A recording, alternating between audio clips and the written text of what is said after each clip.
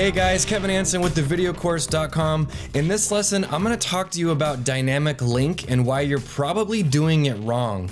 Dynamic link is basically the integration between After Effects and Premiere. I've been talking to a lot of people lately and it seems that everyone I talk to is making this harder than it needs to be.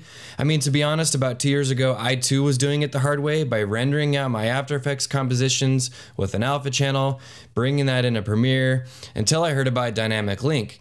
Now, even though I discovered the power of dynamic link, I was still using dynamic link the wrong way until I sat down with an Adobe developer at NAB in Vegas last year, and he explained to me the best way to do this. I'm going to show you how to do that right now.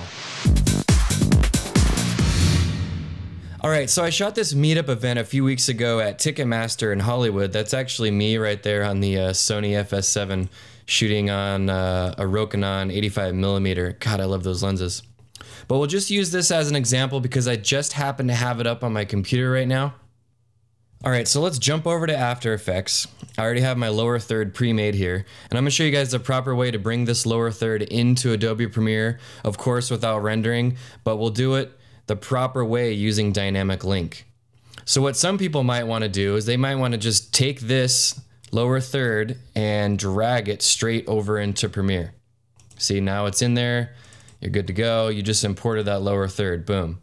But the issue with that is that every single time that you bring in a lower third, you are importing the entire After Effects project file. So if you think about it, let's say you have 10 different graphics that you made in After Effects and you're bringing those all into Adobe Premiere one at a time like that, you are effectively importing that entire project file every single time you do that. So every time you bring that project file into Premiere, you're re-importing all 10 of those graphic files. So by the end of it, you've imported 100 compositions into Premiere. So every time you throw a graphic on top of your timeline here, it's really going to start bogging things down. So you're not going to be able to edit very fast. You're just going to have to wait for things to load all the time. It's just going to become a real pain.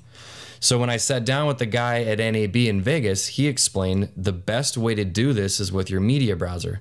So find the project file that you created and navigate to that, and then import only the composition from that project file. So as you can see, we have the dynamic link .aap project file. Double click on that. Now I can see all the lower thirds in here that I created live. So right click on that, go to import. That's the proper way to do it. I'm going to delete this old one. So now each time you import one of those compositions, you're only importing the composition itself. You're not importing the entire project all over again. Hope that makes sense. So if I want to go and make a change to this lower third, it's really easy to do that. Just go back in here into After Effects. Maybe I got his title wrong or something. So maybe he's the IT wizard.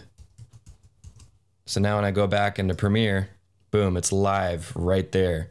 So I don't even have to re-render it out again. Another thing I want to show you that's pretty cool is sometimes if it's been several months since you've worked on a project and you can't remember what the name of that After Effects project file was, all you have to do is go into Premiere and right click on the layer that you know has the lower third in it and go to Edit Original. That's going to automatically open up the original project file in After Effects that is linked to. I love that feature. And of course, there's countless other ways that you can use dynamic link, but I'm just showing you guys how to use it with graphics. You know, you could go into your Premiere timeline, right click on this, and bring all this stuff into After Effects. But for the sake of time, I just wanted to show you guys that.